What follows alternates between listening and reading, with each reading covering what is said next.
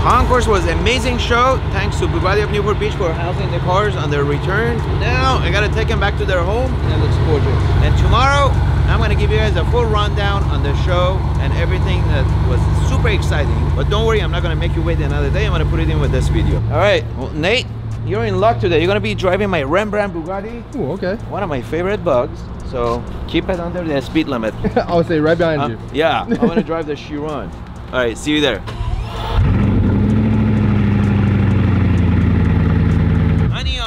Oh, they look great at Concours, but they look much greater in my garage. Let's go get the Rembrandt. I think you're right when you said Bugatti is the most drivable hypercar there is.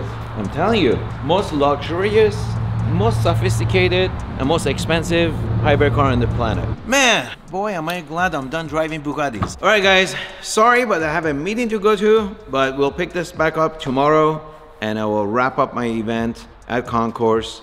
What an amazing trip. Hope you guys enjoyed it. And stay tuned. Wow, that was a very long meeting. Let's continue about the Concours at Wynn. I'm gonna be looking at my clips on the screen, so if I'm looking over here, don't mind me.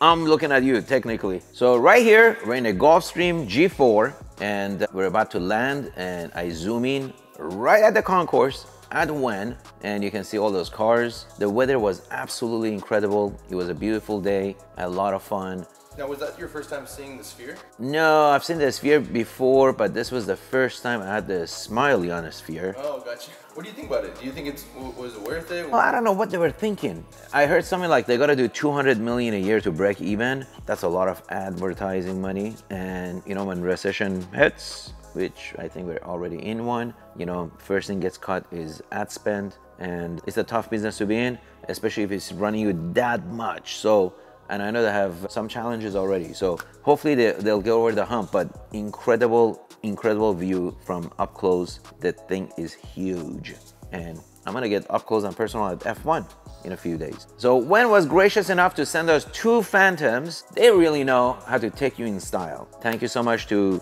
Max, Tyson, Paulie, everybody at the Wynn.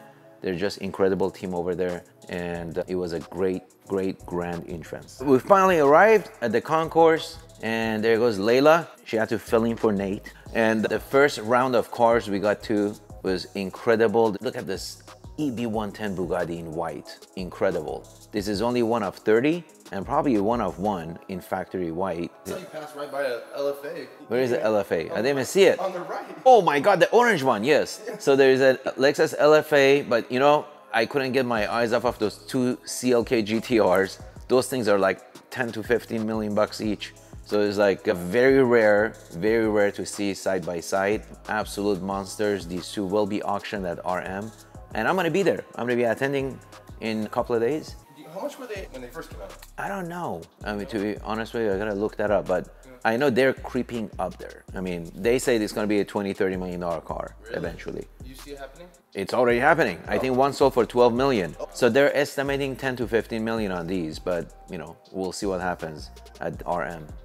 So this is a Lewis Hamilton Formula 1 car. It's gonna be auctioned off. I'm anxious to see how much it's gonna go for. That thing is unreal in person. It's crazy. Now we go to this side of the lawn. This is the big boy section. Bunch of Bugatti's, 918 Spider. Oh, look at those McLarens. There's several P1 GTRs. Now, is a 8K ever in your plans? I don't know. I mean, my car is already kinda is MSO because they put the upgraded carbon fiber body. So if I have to redo it again with MSO, do an HDK is like, I don't know, it'll be like the 3rd variation or upgrade. I may buy another P1 that's not so rare and do the HDK. That would make more sense. All the HDKs here in this lineup, what was your favorite? I'm gonna have to go with the, I don't know, that British green looks really mean. Yeah, I love that. Something very rare.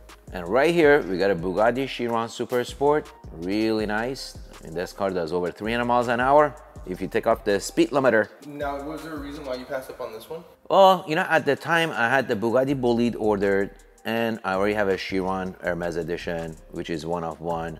And this car, I think does 272 miles an hour, if I'm not mistaken. There's a speed limiter on it. So I'm never gonna head. My car does 262. But in hindsight, I think I should have got it. It's one of 30 super sports are always going to be bringing more value, better investments long term. for the next Bugatti variant, I'm gonna make sure I get the Super Sport. Here we move over to Pagani. There's 3 cool Paganis, 2 very rare ones. I think those are Dan's, my buddy. And then you move over, you got 3 McLaren Sabres, followed by a cool McLaren Speedtail. Why no Sabre? What turned you away from a Sabre? To be frank, the performance on it wasn't that impressive for a $3.8 million car. That's a big price tag. At the time, I had placed the order for the Bugatti Bolide. So, you know, I'm not a billionaire, guys. I gotta like choose my battles, you know, when it comes to high price tag hypercars. Now, here's a Regera. Jeffrey Chang and Dan were over there. It was great to see them. They always bring their lineup, most of it, and they're a big supporter of Concours. On the Regera, like that never struck like something for you? Like never? No, I don't know. I'm not crazy about the rear of the car. To be front, it's very wide, it's nice in the front, but the rear and is not as loud. You know, when you see the Agera RS versus the Regera. And I meet the Mistral again, as you guys saw in my other videos. This is done in chocolate. I think they're trying to copy my Pagani Hermes edition here. Just kidding. But the color was pretty cool in person.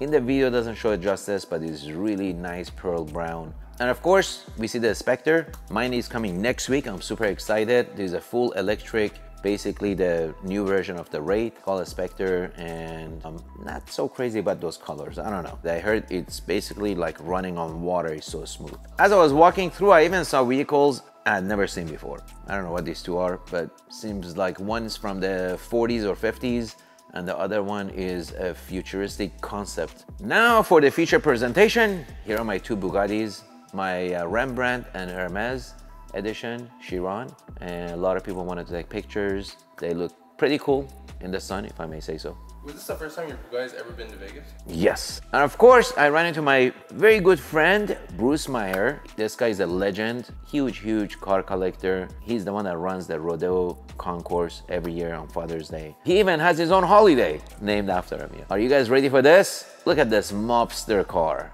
This is a 1920s Rolls-Royce one-off. It's called a round door because the doors are round. I've seen this multiple times at Peterson Museum and also at the Rodeo Concours show. Every time I see it in person, it takes my breath away, and I keep telling myself, I gotta make something similar to this with a coach builder and just have a one-off, totally cool, huge classic car. I need to stop procrastinating and just get on with it and do it. Now, this was another cool Rolls-Royce I ran into. Very super rare. It almost looks like the Bugatti Royale, and the exterior was finished in some gold leafing. I talked to the owner. I says, how much? He says, how much what? He said, it doesn't have a value, but he thinks it's worth 12 to 15 million dollars, which is crazy. For that kind of money, I'd rather buy Shaw's Bugatti from Peterson Museum, but it's not for sale. But when it is, let me know. I'll be right over there with my checkbook. And to end it, I had an amazing lunch. It was called Lunch with the Legends. It was Jay Leno, Bruce Meyer, and also Mr. Harlan from the Harlan Winery. About 40 people in attendance, very intimate. Got to chat with Jay, Bruce, and hopped on the jet and got back to work. Well, that wraps it. Hope you guys enjoyed the video, and make sure to check out my next video, which I'm gonna go behind the scenes, up close and personal with the F1 cars and drivers. And this is one of the best VIP experiences you can have, and I'm super excited. My first time going to the paddock, and I'm gonna share that with you guys. So with that said, be safe, be well. See you guys in the next one. Let me show you how I turned my real estate portfolio from $1 million to $100 million in just 6 years. In my coaching programs, I don't just give you a roadmap. I actually teach you how to underwrite deals, how to find it, and how to add value using my strategies I've learned in the past 30 years. And there's no better time than now, because the next 2 years are gonna present the best buying opportunities, in my opinion, for commercial real estate. Take advantage of my commercial real estate Contrarian Academy programs. It comes with live calls, accountability coach, as well as property previews by me. And you also get access to me on a monthly basis. Basically, in the 6-month time, I'm going to teach you most of my strategies that I've learned in the past 30 years that have proven to be successful for me. Gain access to my free real estate training video by clicking the button below.